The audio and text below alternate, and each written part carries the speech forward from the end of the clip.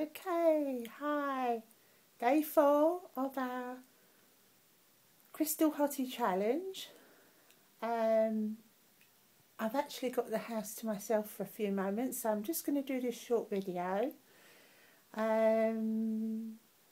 little Furby, LouLou, has been a bit strange of late, and I realise that there's a lot of EMF energy from our TV, from the computer, everything around her. So I've created this little grid of all love and beautiful energies for her, and as soon as I laid the grid out and gave it its intent, she jumped on her bed, and she's quite happy to just be laying there. Hello baby girl. And she's got her rose quartz heart there as well.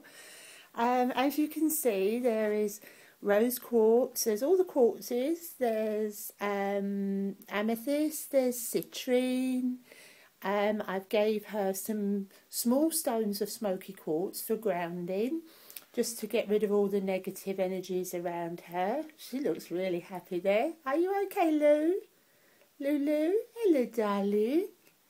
Hi. Are you happy there? In your little cocoon of all that lovely energy, eh? And then we put some clear quartz around the edge, just to amplify all the energies that are going around her. So as you can see, we've got all the quartzes, as I say. She's quite happy. I'm going to actually try to get in my other two Furbies, Ellie and Whiskey, who practically live outside, although they're not feral. And I know Ellie will just jump on there straight away because she loves the crystals, she loves the bed, she loves just being in here and mooching around with all the crystals, as you saw with the green calcite, my last video of her.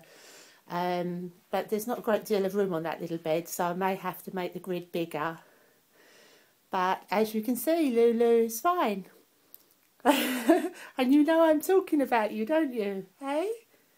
Good girl. Good girl. You like it? Hmm? Do you like it? Yeah? Hey.